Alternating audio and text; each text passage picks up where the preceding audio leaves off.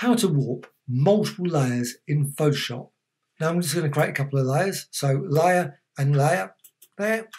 And I'm just going to create quick gradients. So just something. It could be an image, it could be anything, it could be some text, etc. Now what I'm going to do, just going to create another new layer. And then there. So I've got two layers. Now, if I select both those layers, and you can find the layers in there. So I've got two layers selected. If I go to Edit menu, and then Free Transform, I can still do it. Transform, Scale, Rotate, Skew, Distort, Perspective. But Warp is unavailable. Don't know why. However, that's the way it works. So how to actually warp both those layers at the same time? What you can do, go to Layer menu and Smart Objects and Convert to Smart Object. That's all one smart object. See a little smart object there. And what you can do, you can go to Edit, and again, you still got the same Free Transform, but you've got their Warp. So Warp's available. And now what you can do, I'm just going to quickly there, Navigator, so I can just quickly distort the design using the Warp. Now also another feature, of course, you can use Transform, and you've got these options if you're using 220. So add it there and just warp it there as well.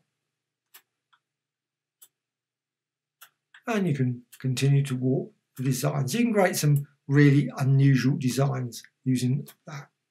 Once you've done that, press return. Now another thing you can do is you can still modify the underlying designs. So you can just go there and double click on that, and it will open a PSP document.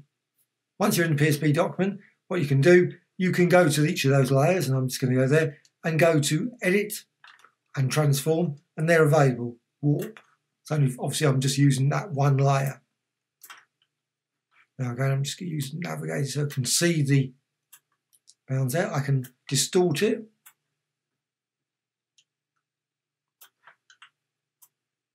And also what I can do, press return, I can also add a blending mode. So I'm just going to go for maybe overlay or difference, or darken, or multiply. Just go with one of them. Otherwise I could just go backwards and forwards running through that. Now what else I can do, I go to that one, and again Edit and Transform and Warp. I can warp that to create all kinds of weird and wonderful shapes. And again, press return. Now it's a PSP document. What you can do, you can simply close it. So just close it there and save.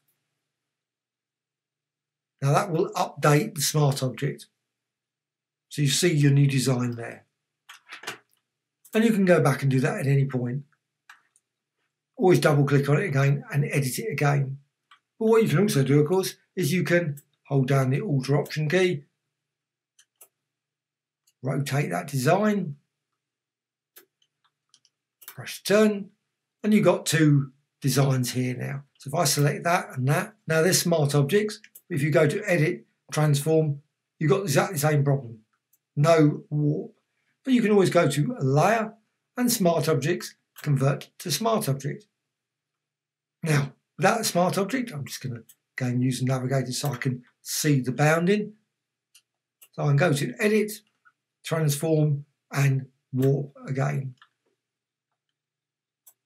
So I can distort it in multiple ways.